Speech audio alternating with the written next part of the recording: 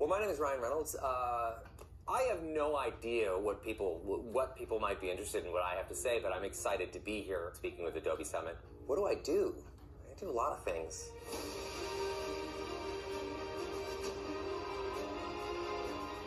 I'm Chief Creative Officer at Mountain, one of the founders of Maximum Effort Marketing and Productions. I'm an actor, I'm a philanthropist, I'm a dad, I'm a pal. I guess that about sums it up.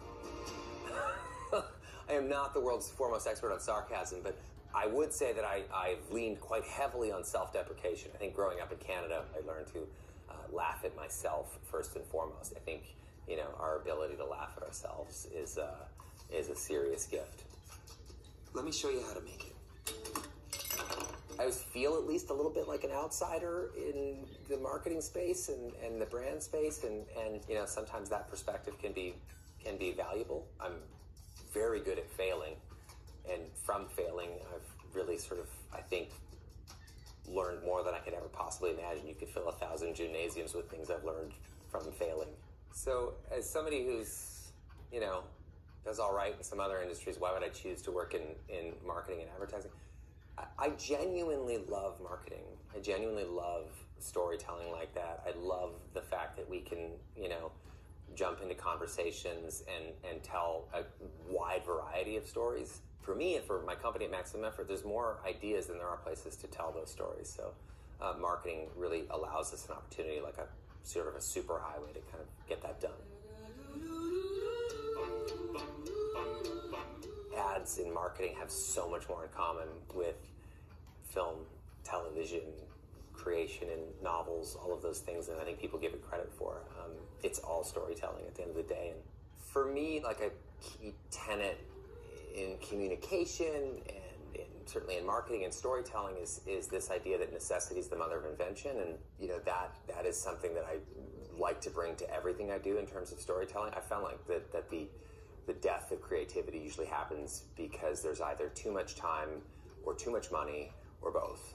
When your back's against the wall, it forces you to think outside the box and think in more creative ways and how to replace spectacle with character. Just through show business, I've noticed that spectacle only takes you so far. Character is what you remember, character is what you revisit, character is what keeps you coming back. But I found that having a personal touch, both on the internet but also outside of that, access and accountability are two things that have really been massively beneficial, and two things that I just would never underestimate in terms of how I operate my business and my life. Certainly with the internet, it's I think it's just about probably 98% listening, and then 2% jumping in the often murky, hot, boiling water of it. Engagement is where it's at. You want to engage with folks, and you want to feel like you're listening to them, and that hopefully they're listening to you. This idea that we create marketing 6 months in advance or a year in advance, and all these kinds of antiquated ideas, to me are just that. It's really about moving at the speed that people are moving.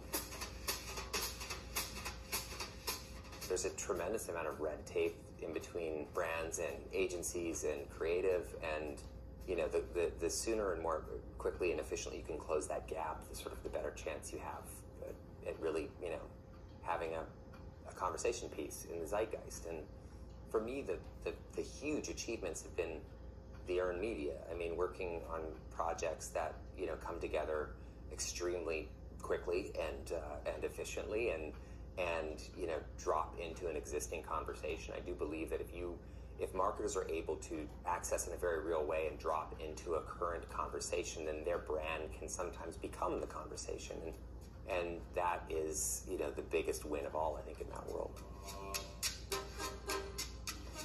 We somehow, over the years lost this idea that ads are meant to be fun. Ads can be fun.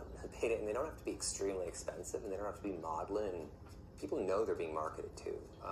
So for us, it was a little bit about dropping that artifice and leaning into that idea that, basically, tipping our hand that way, which is saying, yes, we are marketing right now. This is marketing. And when you do that, I think it feels a lot more authentic, and I feel that your consumer and audience are much more likely to share that story and be the authors of whatever that brand's success might be.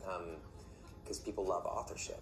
And everybody out there's a media company. I mean, everybody has a Snapchat, a Facebook, a TikTok, a Twitter, a Instagram. So they are selective and careful about what they choose to amplify. And if you could tell a story that, doesn't pander to them or condescend, they're much more likely to share that story. I always kind of lean more on the sort of old school Mad Men aspect of things. I mean, I always look at creative first, I always feel like that's kind of a stopgap and sort of covers all of your bases, regardless of, your target, so to speak. So how do I define success at the end of the day? Anything that kind of capitalizes on a conversation, I always find quite successful. I personally find speed very successful. If we can ideate something and be rolling cameras within 12 to 24 hours, I think that's pretty amazing. I'm not saying that is how everyone should operate. Those are special circumstances, but where speed counts like that. But those are situations that I feel extremely proud of. The conversations and culture moves so fast. It can be really hard to keep up. So we don't typically tell stories that like we're sort of planning ahead, 3 or 4 months in advance of something. But we do have, set pieces that we think about. Like we did an ad for Match.com, which was, we'd had sort of cooking for a while. 2020 was just an absolute shit show of a year. And we thought it was very funny if, Match was, entering the cultural conversation in a way that was slightly, fresh, which is, Satan is looking to date somebody and finds and meets his perfect match, and that perfect match happens to be the anthropomorphized version of 2020. That was a situation where we're thinking sort of much further in advance. It also required a little bit more production value and, prosthetics and all sorts of things that had to happen. But everything else is like, sometimes it's just so spur of the moment. Sometimes it just comes from, listening. I mean, sometimes it's as simple as Dave Foley, tweeting out, hey, Ryan, I love your ads for Mint Mobile. Can I be in one day? And then us literally just thinking, how fast can we get Dave Foley on camera? Turns out it can be 6 hours later. So I love being on an airplane because, sometimes I will elect to not activate Wi-Fi, at which point it's when I have all my good ideas. When I'm driving my kids to school in the morning, I have a lot of great ideas when they're not little human power drills in my ear. I love that time. I love that time. That time is so precious. Like going for a walk without a phone is a beautiful thing to me because that's when inspiration strikes. So it took me a long time to figure that out, I guess because I'm a little bit dumb.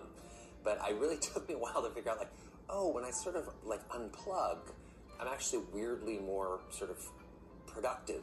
When my mind is allowed to kind of wander, I think of stories, I think of, campaigns. I'm oftentimes, I love the exercise of just throwing any brand up on a whiteboard and sort of seeing what you can come up with. But I think everybody should be taking risks in advertising. I mean, ads and marketing, it's just diet storytelling, It's not something that's meant to be in the Smithsonian. We're just having fun with it. You swing and you miss sometimes, and other times you swing and you hit a grand slam. It's just, I'm always a huge fan of brands that take huge risks, and think outside the box and do things a little bit differently than the status quo. So.